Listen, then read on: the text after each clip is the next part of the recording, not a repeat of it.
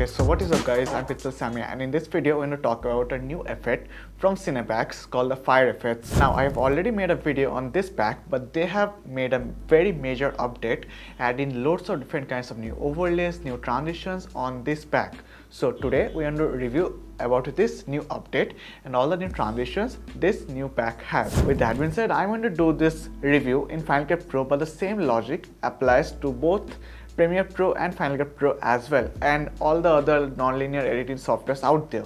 So rest assured, all of you guys are covered. All the basics are totally the same on every software out there, because it is mainly the blending mode and some keyframing and speed ramping here and there, which is the main points. With that being said, if you guys like this video, then do make sure to subscribe, comment down below, like this video, and we have to play with that YouTube algorithm, so make sure to comment down below, because engagement is the key here. With that being said, let's get started. Okay, so hey guys, and today's shout out goes to 320 Tech, awesome tech videos, check out his channel. The second shout out goes to Hugh Black, man, amazing thumbnails, man, really cool thumbnails. Do make sure to check out his channel, both the links are there in the description below. Also, if you guys want a chance for me to shout you out in the next video, then do make sure to comment down in this video about what you guys think about this particular video, and I'll choose any one of you for the next video. Peace. Again, there's a free version and the paid version of this pack. Both the links are there in the description below. Make sure to check it out. With that being said, I'm going to jump straight into Final Cut Pro and say what this particular pack is all about. Okay, so once you are in Final Cut Pro, you're going to see this. So these are the sequences which I'm going to use. This will be the position where I'm going to put the transition on. So first of all, you have to download the free pack or the paid pack from the link in the description below. After that, you're going to get this folder. And you're going to get a lot of files, a lot of transitions, a lot of overlays all together, and this is super tricky to make. So hats off to cinepacks for making this particular transition. So I'm going to show examples of two transitions. One is this paper transition, paper burn transition, and another one is the normal fire effects transition. Other than those, all the details of other transitions, other effects I have shown in my previous video, make sure to check them out. Again, right off the bat, I'm going to say that the paper burn transition is a bit trickier compared to a normal drag and drop transition, but yet it is super simple. So just follow the steps and you're going to get this thing done in no time. So you're going to get two files. One is the matte file, which is this one in black and white, and the second one is the normal transition file, which is the normal paper burn transition. So what you have to do is first cut at least 10 to 20 frames of the first clip, just like this. At least keep it around 1 second or 2 seconds, otherwise this effect will not look good.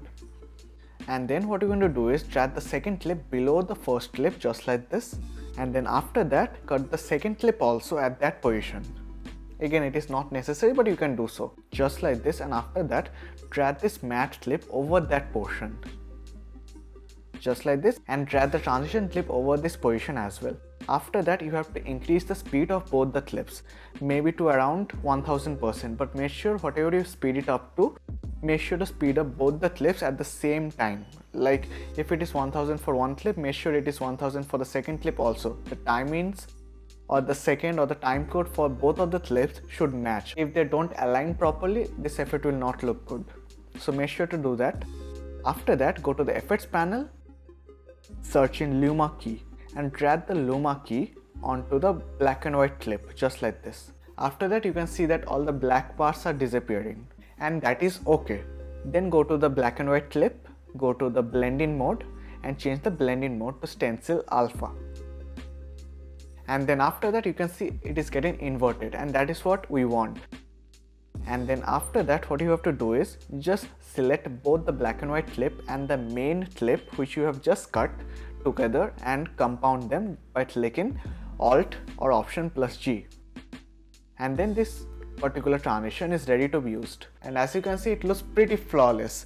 And to spice this up, you can add a burn effects sound effect from Epidemic Sound or from anywhere else. Also, they give a LUT pack also to give a little bit of warm subtlety colors to this entire look. If you guys like that look, you guys can use their LUTs, which you can get in the full pack as well. All the links are there in the description below. There are other transitions also, such as a normal fire transition, which is pretty simple to make. Just simply drag the transition onto the file between the two clips, speed this particular file up, change the blending mode to screen all lighten, add some sound effects, your transition is ready to be used.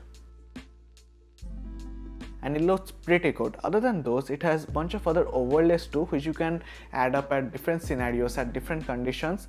Just simply drag this overlay inside the timeline, cut all the extra portions whichever needed, change the blending mode to screen, and add some cross dissolves in front, in and out to make it look good, and it is going to be absolutely fantastic. But in my case, I'm not liking this particular effect with the transition, so I'm going to keep this hidden. But in your case, you have an option. You guys can keep it anywhere, anytime, in any particular way. Especially for music videos, travel videos, and any kind of creative videos, this kind of effects really sell a lot. So make sure to try this out. Again, both the links are there in the description below, both the paid version as well as the free version, so make sure to check it out. I hope you guys like this pack. I hope you guys like this video. If you guys like this video, then do make sure to subscribe, comment down below, like this video, because we have to play with that YouTube algorithm. With that being said, I'm Pixel Sammy. I'll be back with a new video, guys. Peace out.